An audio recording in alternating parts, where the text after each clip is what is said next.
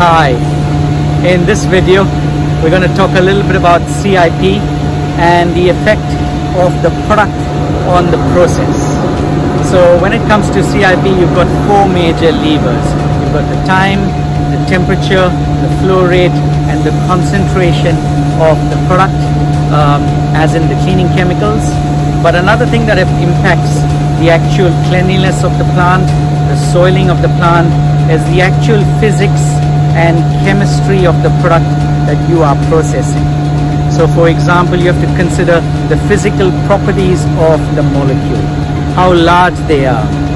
Then you're thinking about the physics and the chemistry. What sort of molecules are they? Are they proteins? Are they fats? Are they sugars?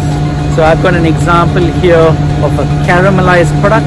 Obviously, if you're working in a plant with caramel and sugar is going to stick in the system much more easily. If I were to put it on this particular surface and pour it on, you'll see it'll be very sticky. It's more dense, it's more viscous.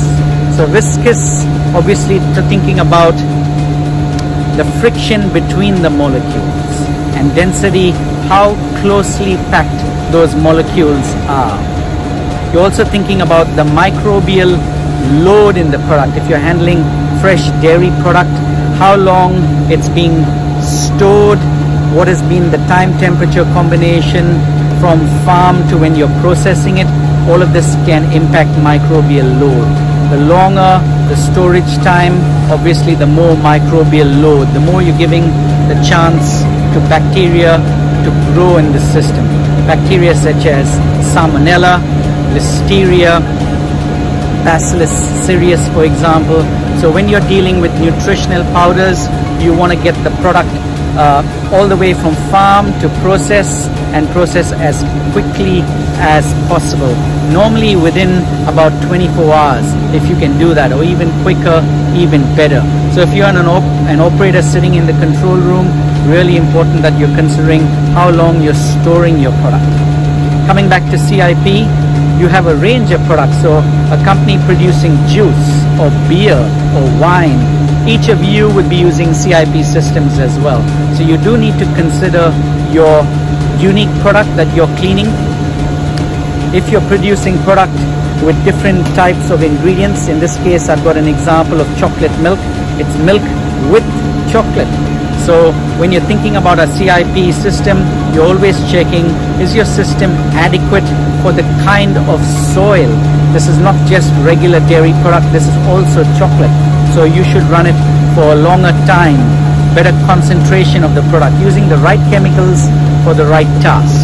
When it comes to CIP, as with all cleaning systems, caustics used for soft soils. So within dairy product, for example, the protein, the fat, the cream. Acids used for more hard soils, things that get baked on, harder to remove. So things like mineral deposits, calcium deposits, for example. So it's really important that you're thinking about physics and chemistry as well of your product when it comes to CIP. You could be producing ice cream, butter, cheese, a range of different products, and each of this has a different soil forming property.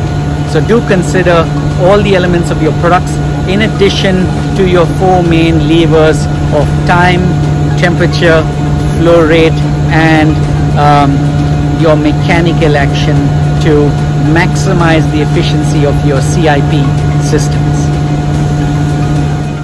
Learn more and book now.